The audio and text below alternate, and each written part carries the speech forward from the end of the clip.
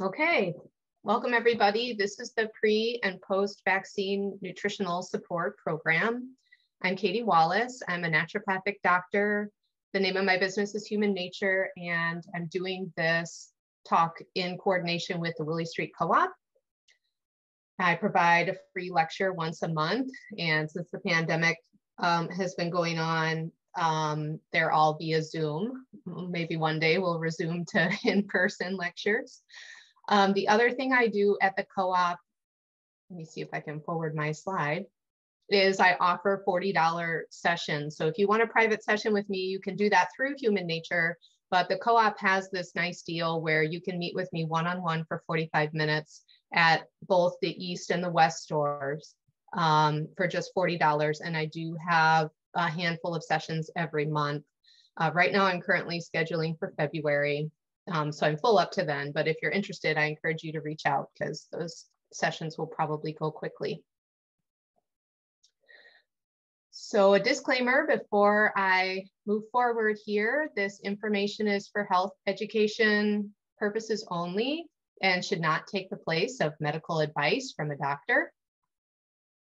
Okay, what I'm going to cover today is the process of detoxification or elimination, which is really important when we're talking about vaccines because many vaccines carry preservatives or other chemicals with them that either act as preservatives or as a carrier or are important to the product. And those things, especially when injected to us, are foreign things that our body needs to be able to eliminate safely and quickly.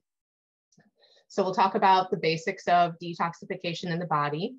The other thing that's really important when you're thinking about a healthy response to a vaccine is having a balanced immune response, right? You want the vaccine to work, but you don't want to have an allergy and you don't want it to provoke inflammation that turns into longer term inflammation.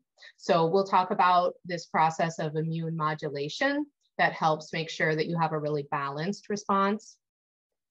And then I'll finish by talking about some tips for preparing for a vaccine ahead of time and some things that you can do after the vaccine to help your body. If you have any questions while we're going along, please feel free to write them in the chat. I'll have some time at the end to answer questions. So for the basics of detoxification, we're talking about trying to eliminate foreign things that are in our body. So we're exposed to things all the time. You can't really live in a bubble today, or maybe there's few places on the planet where you could isolate yourself from toxins, but they're getting fewer and fewer. And so we're exposed every day to heavy metals, for example, pesticides that are in the food or just in the environment and people's lawns, plastics, which are, even in, represent toxic chemicals to our bodies. Like if you're even getting a cup of coffee from Starbucks and it's all evaporating with a lid on it, and that's leaching the chemicals back into the coffee or the hot drink. So we get exposed to the plastics that our foods are in for food prep or for, just presenting them at the grocery store. We also are commonly exposed to industrial chemicals, whether or not we're working on a house project, or maybe you have a neighbor, or you're exposed to chemicals at work. And then there's also toxins from bacteria. So when you have an imbalance in your gut, then bacteria can make toxins that are bad for the body and have to be eliminated. So our bodies are really amazing in that they have this ability to detoxify, but sometimes they are worn down and need more support in detoxification. So there's 3 steps for an effective detox. The first is called activation. And activation is where you take a chemical and you shift it into a different chemical in the body. So this is step 1 or phase 1 of detoxification. It's typically happening in the cells of the liver, just taking whatever the toxin is and changing the chemical structure slightly so that the body can move it on to the next step, which is step 2 or phase 2. The thing that really helps with activation is cruciferous vegetables. So that would be anything in the broccoli family. So broccoli, cauliflower, cabbage, collards. Those are all examples of foods that have specific nutrients in them that support the body in this first phase. The second phase of detoxification, or phase 2, is called neutralization. And that's where you take this chemical that the body made and you make it water soluble so that you can move it out to the third step, or third phase, which is elimination. So for neutralization to happen, you need a lot of antioxidants, including one called glutathione, which is written here. Glutathione is the body's most abundant antioxidant. It makes it in the liver, and it's very, very important for this process of eliminating chemicals. Adequate protein in the diet is also very critical, and I tend to encourage people to use animal proteins. Fish, seafood, grass-fed meats are superior. There are some vegetarian proteins, but most of the vegetarian proteins tend to be very inflammatory, like soy. And so that's why I tend to discourage people from eating a lot of those denatured proteins. Sulfur is also really beneficial. Sulfur is found in onions, garlic, Epsom salts. So Epsom salt bath would be a way you can absorb sulfur through your skin. All of these really help support the natural process, the phase 2, or neutralization, that happens in the body. And then the last step of detoxification is elimination. So then your body's going to take this chemical that it changed and attached water to get it out of the body through either the bowel, like the colon, through a bowel movement, or through urine. Sweating and lymphatic detoxification also happen, but really urine and feces are the main way that toxins move out. And we need adequate fat, good fats in the diet. So olive oil, unrefined coconut oil, butter, lard are examples of healthy fats. Fats found in foods, of course, like eggs, nuts, olives are other examples of really good fats. You need to have adequate salt too. Salt and fat really help with healthy digestion and regular elimination. And you also need to have probiotics, or good bacteria in the gut, which is cultivated by a good diet and sometimes can be supplemented with probiotic supplements. So that's kind of the background on elimination that's important. The other piece about handling vaccines is supporting the immune response. And something that happens in the immune system is the body is just so cool, but very complex. And we make, lymphocytes, macrophages. These are all aspects of the immune system pictured here, that while they're working to respond to a vaccine, for example, to give us immune protection, they also release cytokines. Cytokines are chemicals that accompany the immune response, and many of them are pro-inflammatory, which means that they trigger inflammation. And inflammation is a part of a healthy immune response. Like it's common for most people to have a sore arm or have a little pain or swelling at the site of a vaccine, but it's not normal for that to escalate into other issues like having an allergic reaction of some kind, lots of itching, problems breathing, lots of redness, lots of painful swelling, or problems with inflammation that develop after the vaccine, many days, several days, even weeks following the original immune response. So a healthy person will have short-term inflammation, but then be able to calm that inflammation down and have the immune system kind of go back to normal.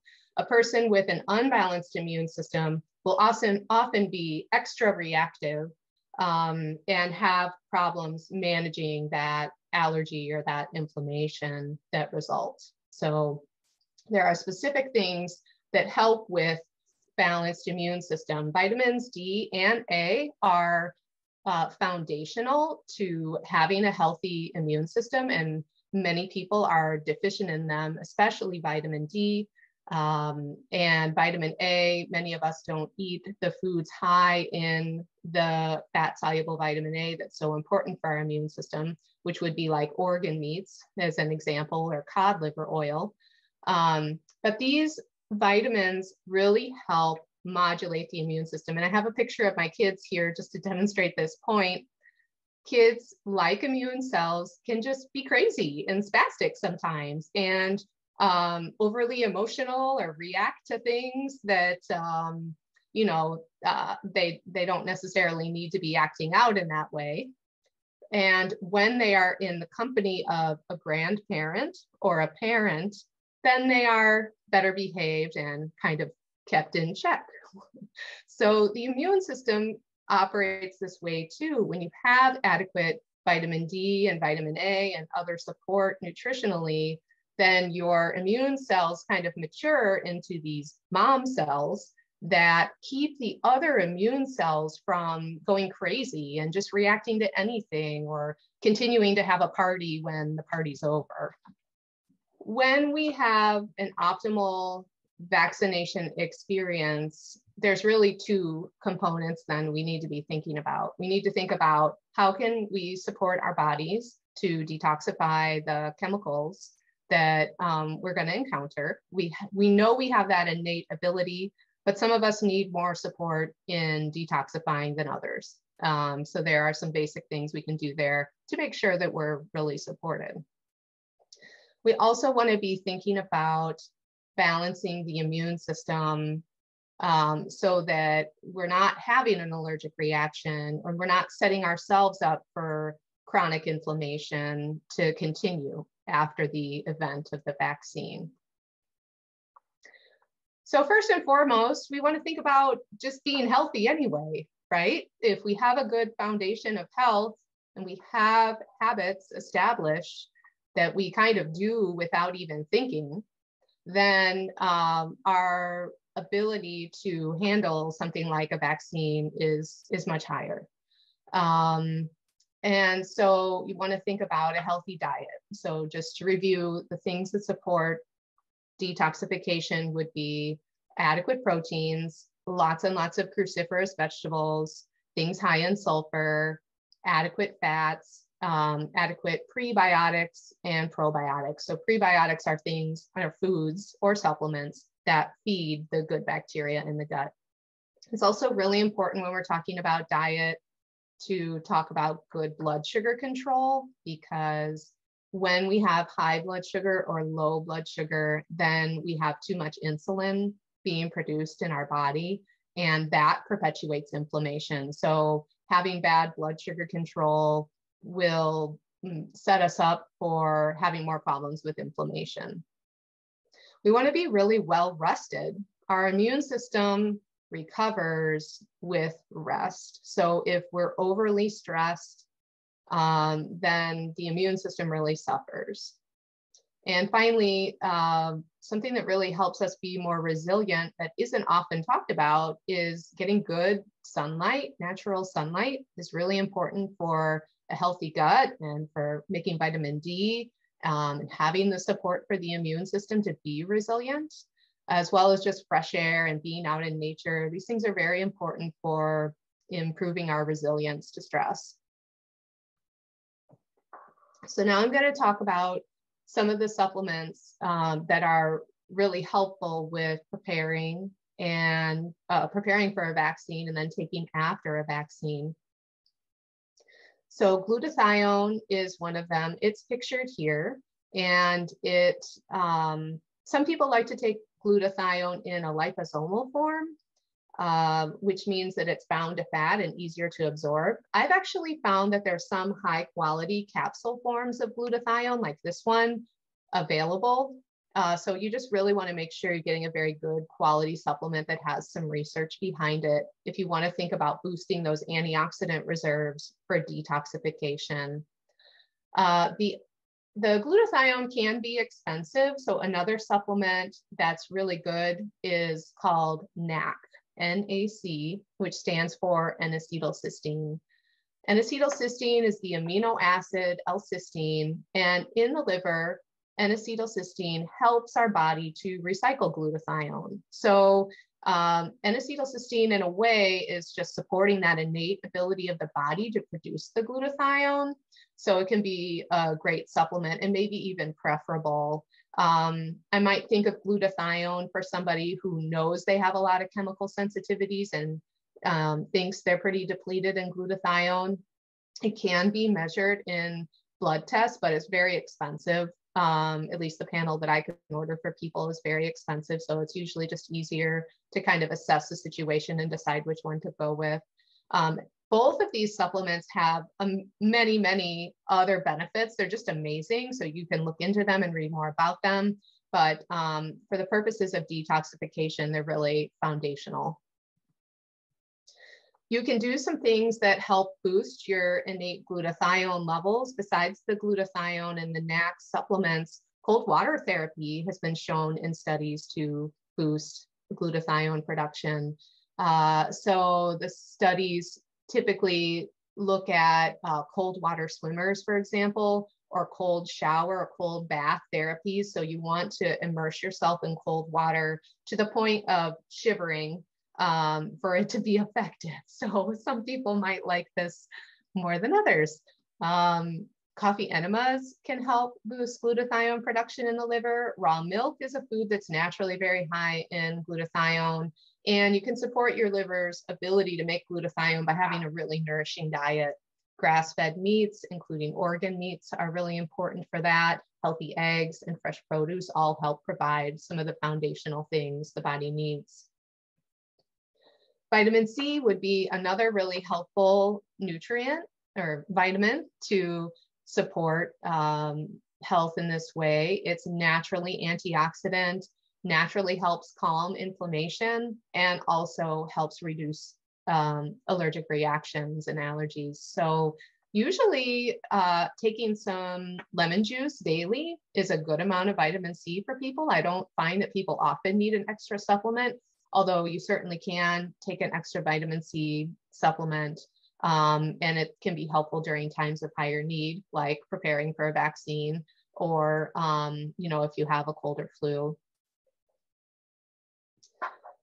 The next two supplements include quercetin. Quercetin is a natural substance that's really high in the rind of citrus fruits and other fruits and vegetables. And it is just amazing for supporting a healthy immune system. So I really like quercetin. It helps reduce the histamine symptoms that someone has. So if they have some kind of allergy or itchiness or redness, swelling, things like that, any kind of allergy, it's really helpful. And you often can find it in a supplement where it's combined with nettles. Nettle leaf is a local herb that grows around here like a weed, but it also is very good at lowering histamine. I like this particular supplement because it's got vitamin C, NAC, quercetin, and nettles all together. So it's a nice combination for helping reduce a histamine response naturally. Here's a picture of the stinging nettle plant. You may be familiar with it. It'll sting your hand if you try to pick it during the wrong time of year, but it's very nutritious and very good at lowering histamine. You can take about a half a cup of the dried nettle leaf and combine it with a quart of hot water, cover it with a lid and let it sit overnight to make what's called a long infusion, and then drain it and drink a couple of cups of it a day to help with allergies and histamine issues. Next would be things that help liver support. There are many nutritious things that help with the phases of detoxification. Dandelion root, milk thistle, burdock, taurine, artichoke, garlic, turmeric, B vitamins. All of these are things that really help the liver do its job in detoxification. And these are all combined in a formula like this, Phytocore, but you can find different high quality liver supplements too. And this is really good to take before a vaccine and after, because it's going to just help boost the body's natural ability to detoxify any chemicals that you would come in contact. The liver also helps to eliminate extra histamines. So a little liver support like this is never a bad idea if somebody's kind of prone to allergies or has a weakened immune system. And then I would say a multivitamin is usually really helpful because you're going to get a lot of B vitamins that will help with detoxification and just supporting the endocrine system when it faces a stress. And a lot of vitamins, vitamin A and D we talked about, vitamin C we talked about as well. Vitamin E is another really powerful antioxidant that will work for detoxification. Vitamin K is also very helpful for healthy immune system. Zinc and selenium are also really important. And so you could just get all of these things in a combination, high quality multivitamin, just to be supporting your system. So to summarize, I would say for at least a week before a vaccine, it's good to do the following supplements, and you could continue them for at least a couple weeks after the vaccine as well. So something for supporting glutathione or NAC, and I talked about some of the lifestyle things that can help with that too, coffee enemas or cold showers, extra vitamin C, or making sure you're doing some lemon juice. Quercetin can be really helpful as a supplement, or just really increasing eating the rinds of citrus fruits. You might want to do a little research and figure out which one is really high in quercetin if you want to be food-based. I typically recommend supplements for people just because it's easy, but there's many different ways to get this done. Nettles, and then all the long list of herbs you saw.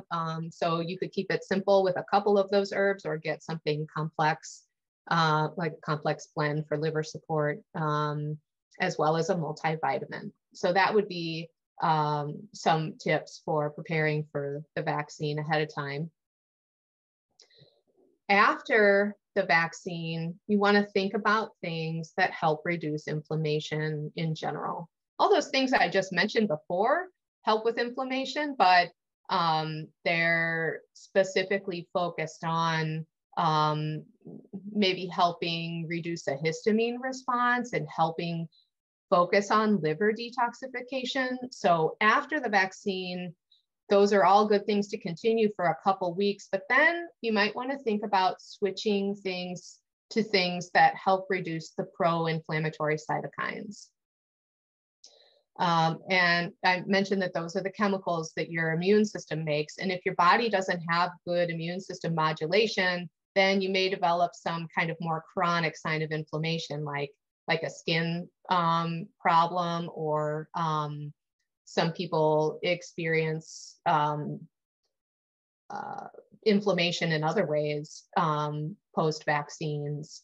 They might get chronic headaches, or inflammation can manifest in so ways. I don't want to maybe get too specific with listing different symptoms, but if you have a chronic health condition that's ongoing, like joint pain or some other chronic condition that's kind of unresolved, it's often rooted in just chronic inflammation. So these are things that help the body to better manage that and reduce the amount of cytokines being produced as the immune system is still reacting.